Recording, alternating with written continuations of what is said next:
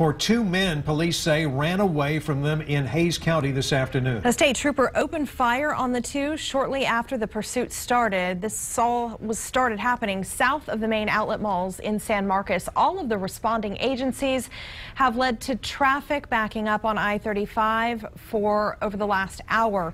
I want to show you a look at the first warning traffic map right now. You see that red? That means the traffic is really at a standstill in that area, not moving or moving very slowly. KXAN's David Scott is live in Hays County tonight with the latest on the search. David?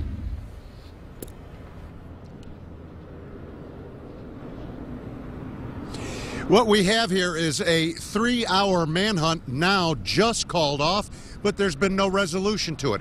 It covered an area of 4 square miles, pretty much a rural area. It began on northbound I-35 when a big Ford truck was pulled over, 2 men inside.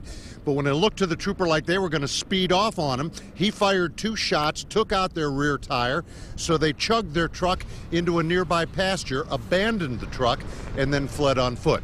That's when Hays County, Comal County, DPS got involved along with San Marcos Police and the Texas Rangers, searching on the ground and in the air. But just moments ago, DPS telling me they're calling off the search in this area because they believe the men who are still on the loose have moved on.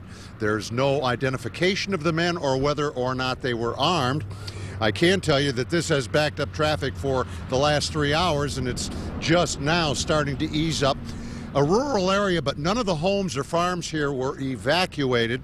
No one was hurt. They say no one was ever in any danger. They're not sure where these 2 fellas are now.